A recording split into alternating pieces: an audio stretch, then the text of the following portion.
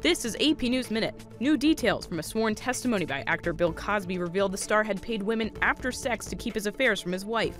He was testifying under oath in a lawsuit filed by a former Temple University employee who alleged he drugged and molested her. During the deposition, Cosby also said he had paid other women after they had sex with him. Governor Mike Pence authorized the Indiana National Guard to have its personnel be armed at all recruiting offices and state military facilities. Pence cited the deadly attack at a recruiting center in Chattanooga, Tennessee, for his decision. Former President George H.W. Bush was released from a Maine hospital on Sunday, 4 days after the 91-year-old fell at his home and broke a bone in his neck.